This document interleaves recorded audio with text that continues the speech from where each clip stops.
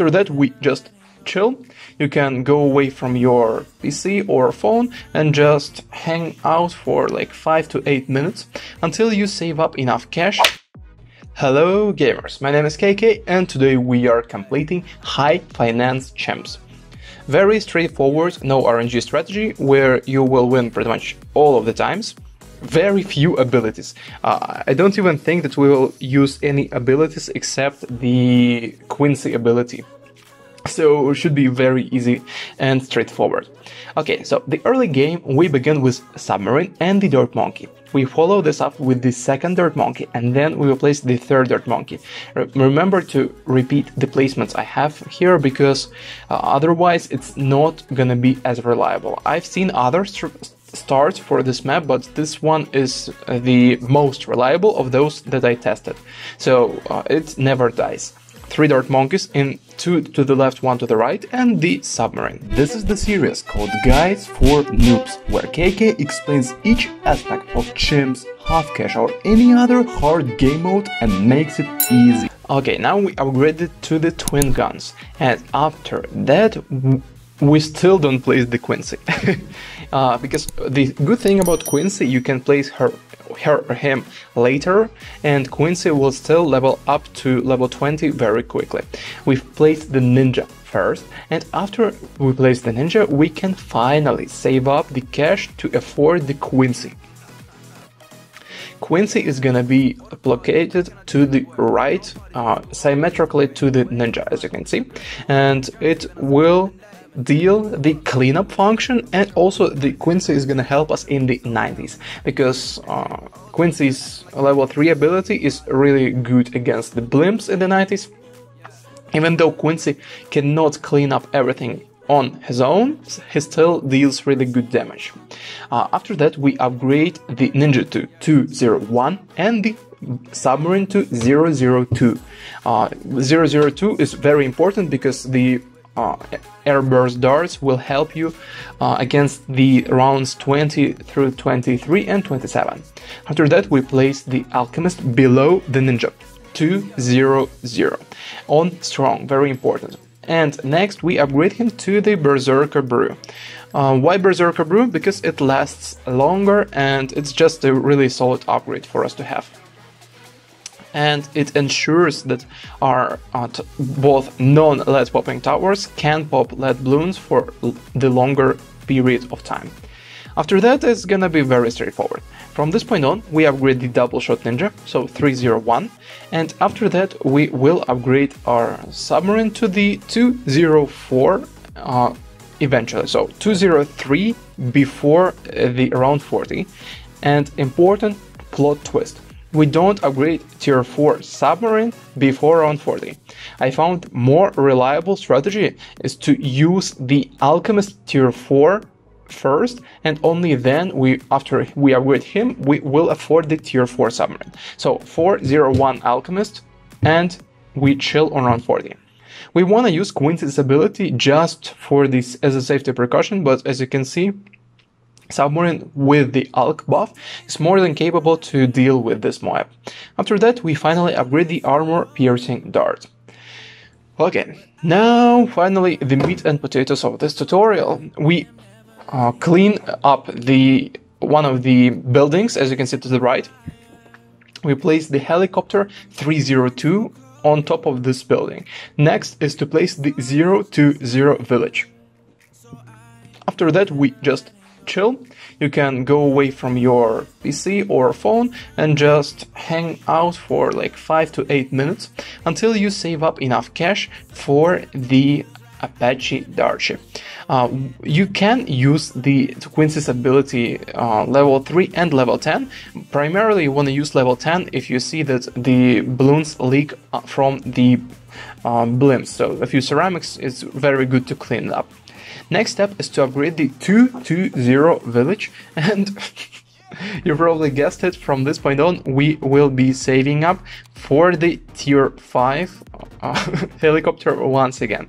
So that's pretty simple, don't you think? Round 63 is gonna be a breather, round 76, same thing, but for round 76 and round 78, you wanna be using level 10 ability of Quincy. That's one of the main reasons why we chose this hero. Quincy is good at dealing with the ceramic waves, and Quincy is also really good at dealing damage to the blimps later on. He is cheap and levels up very quickly. At this stage, you go away for 5 more minutes. Really as simple as that. Now, we have 27,000 and round 76, boom, use the ability, very important, don't forget it. Let Apache do the job, and for round 78, same thing, use the ability, boom, as soon as you see this first ceramic wave, then you wait and the second ceramic wave will appear immediately when you have your storm of arrows recovered. So just spam the storm of arrows and you will use it in time. Don't mess this up, this could be slightly nerve-wracking, but nothing too major. Good. Use the storm of arrows and you win. Level 3 ability will not work on round 76 or 78. Remember, only level 10. And now we are very close to the Apache Prime. As for the round 80, use level 3 as soon as you have the blimp in range of the Quincy. And then when it pops down to the Moabs, use the level 10. Boom. To clean up all the ceramics. Also slightly higher than average difficulty of maneuver, but nothing too major.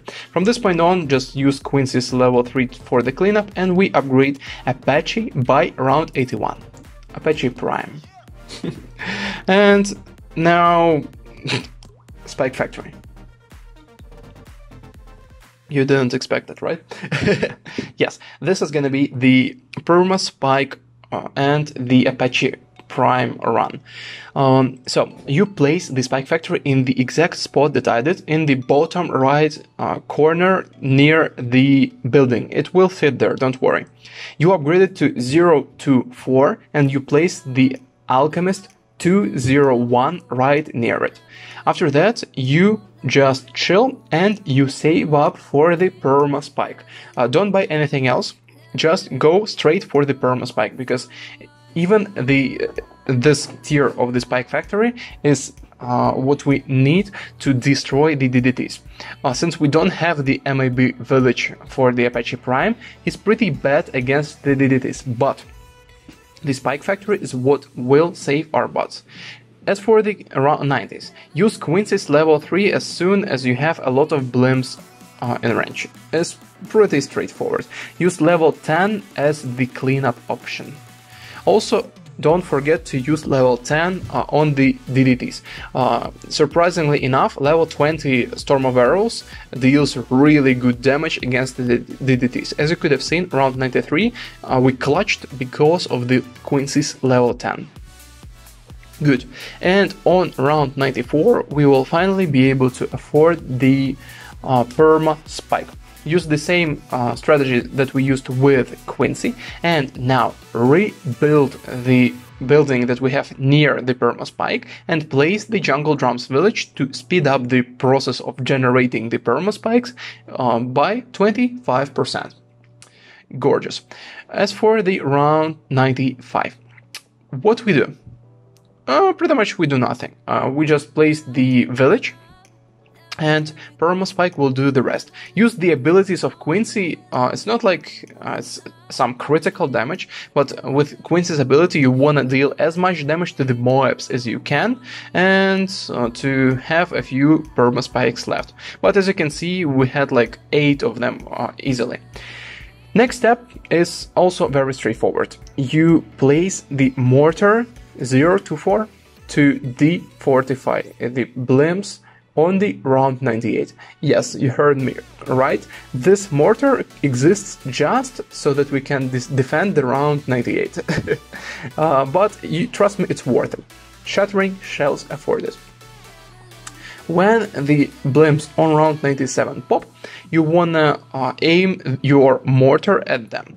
As you can see, we don't really micro that much. What we do is we activate Quincy's abilities and that's it. Also, we defortify the BFBs using the mortar. For the round 98, we leave the mortar targeting priority in the very beginning of the track. We allow him to defortify all the mobs. We use Quincy's ability, and now we pray that we have enough spikes to defend all of this. But you can be confident that if you repeated everything correctly, you will have more than enough. Boom, as you can see, like we have already this stack of at least 30 over there. As for the round 99, you can leave your mortar in the same place, use Quincy's ability if you want to save a few spikes, because we will need to have a lot of perma spikes stored for the round 100. Because as you can see, this is the pile you're looking for. For the round 100, use all the abilities you have, and when Badder reaches the perma spikes, he will just pop, this will be destroyed immediately, and now we use all the abilities we have to clean the rest. As simple as that. Okay guys, press the like or dislike button right now, depending on what you think about this video. Tell me in the comments if this was hard or easy for you. I would rate this map on the easier end of the advanced maps. Subscribe now and press the bell notifications, why not? See ya in the next one.